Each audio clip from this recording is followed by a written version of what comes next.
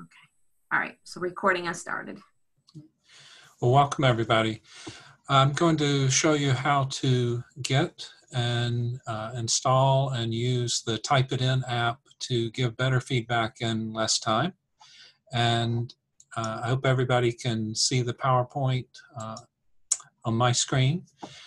There are 3 versions that you can buy from this company called WaveGet. And I just use the cheapest one, and it does exactly what I need it to do. And what's nice about it is that this is not an annual fee. This is something that you just buy and that you own. I've had mine since 2011 and have never received any type of come-ons or anything from them. The free trial is 30 days, and it warns you every few days that you have not purchased it and that all your hard work will go down the tubes if you don't. But at least it would give you a chance to try it and see if it's something that you liked. I would urge you to download it directly from WaveGet. Here's their URL, because I know that some have had trouble in the past downloading it from third-party sites and it coming with viruses and things. So I definitely would say go directly to the company to do it. Now you have a choice when you are using the website as to whether or not you want to download it to a flash drive or to your laptop or desktop. And I've done it both ways. I use the flash drive because if I'm in a classroom and want to do some grading while students are taking a test or something, I can just pop the flash drive in and load it directly from the flash drive onto whatever computer I'm using, and it runs right off the flash drive. It doesn't take up any space on the computer that I popped it into. I also have it on my on my desktop at work, and I'm just going to slide it over from the other so you can see what it looks like. It's just a floating toolbar, and I have it arranged in this long format so that if I have a Word document open, I can just have this on the side and pop my comments directly into it. But I'm going to go back to the PowerPoint for just a minute and talk a little bit more about the way that this actually works. So when you are launching it, you are simply going to find the program on the flash drive. I have it in a folder called TypeItIn, and then you're just going to pick the application, and it's going to launch as soon as you double click on that. And if you have it on a desktop or a laptop, it's going to save itself in a folder called TypeItIn. And you can go into that folder, and these top 3 files, the ENC, the DAT, and the config sys files, if you transfer those 4 and the application from that flash drive, you can actually put it on multiple machines. You could put it on a desktop or a laptop. All of these other things get created as you go along. They're backup files and text documentation and things like that that will just automatically load with the application. But once you have these 3, and you'll notice they're on the same date because that's the last time I saved anything, you can move your button set to all those other machines, and you can copy back and forth. If you make changes on one, you can copy them back and forth. That's kind of an advanced user thing, but I'm just letting people know that once you buy it, it has great flexibility, and you don't have to keep buying it for every machine that you use. So let me show you how this works. I've got a student. This is an actual student paper, and I've just changed the name to protect the innocent or the guilty here.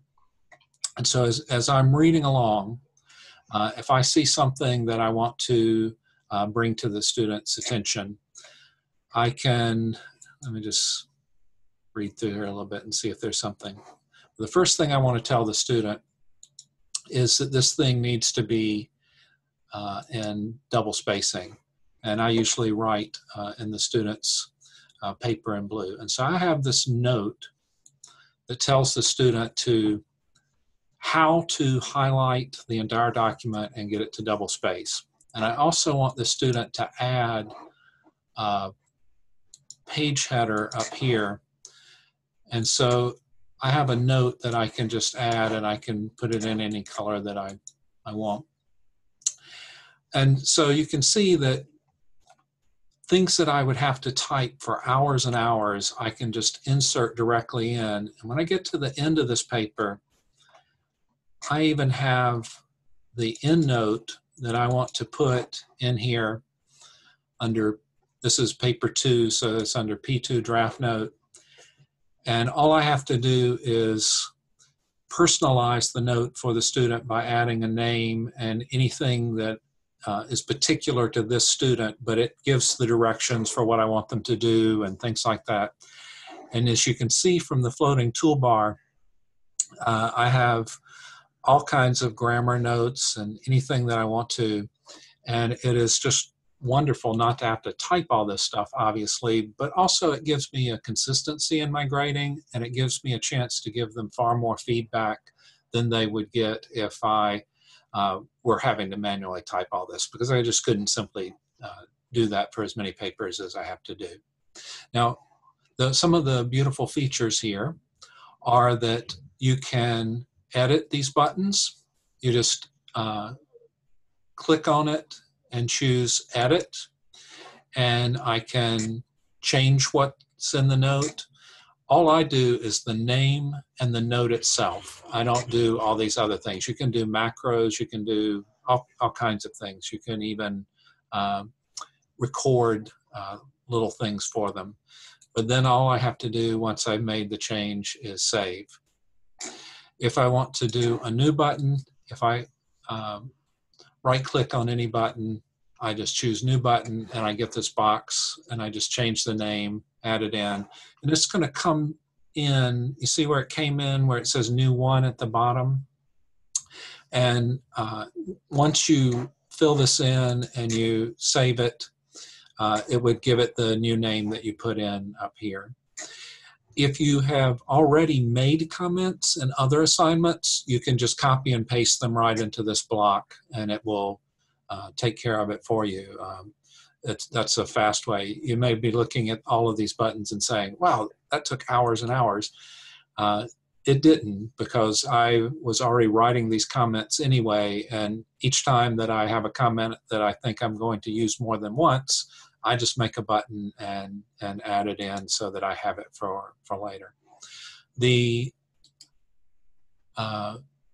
little area here, if I right-click there, I can sort the buttons to keep them in alphabetical order so that they're easier to find when I want them.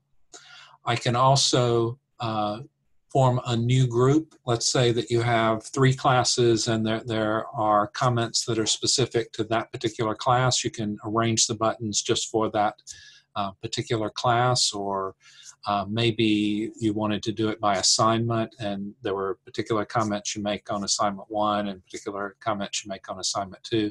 You just form a group and you can arrange the buttons any way that you would like to do that. It's as you can see, incredibly simple and doesn't cost a whole lot. And you can put it on multiple machines. You can use it in a public computer as long as you have USB access. So there's not a lot for me to tell other than just to show you how much time it can save you and to think about what the possibilities are. It has many other capabilities that you can explore on your own, but I thought that it would be useful just to see what it looked like and know that such a thing exists. I'll take questions if anyone has any. Can I just ask, I know you're bringing the files back and forth on a USB, so there's no real way to like log in and save things, except kind of bringing the files back and forth. Would that be correct? It's not on a cloud. It's simply Okay. on the stick or on the desktop. I Okay. have it set up, Debbie, so that when I launch my desktop, it automatically launches because I use it all day. Okay. But at home on my laptop, I just stick the USB in and click in the TypeItIn folder on the application, and it launches. Okay, thanks. So Bob, are you constantly updating what's on the flash drive?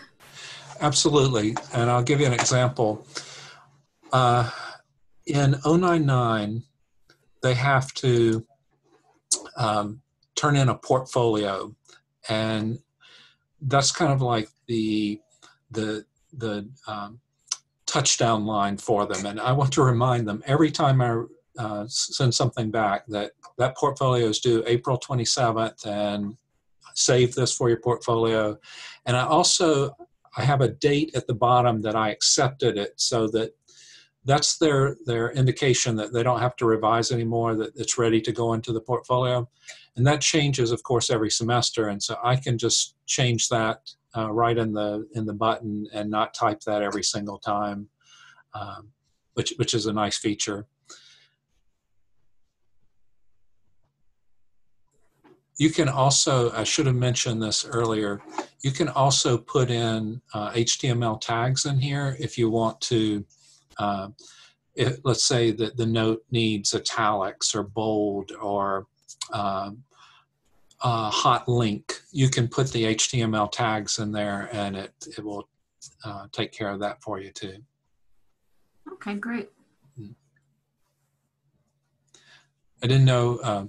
I know that the folks who are watching live are very computer savvy, and none of this is going to be daunting. For those that watch it later who may not be computer savvy, you don't have to do any of that. You don't have to transfer it between machines. You don't have to put in HTML tags or anything. You can just type whatever you want, and it just types it.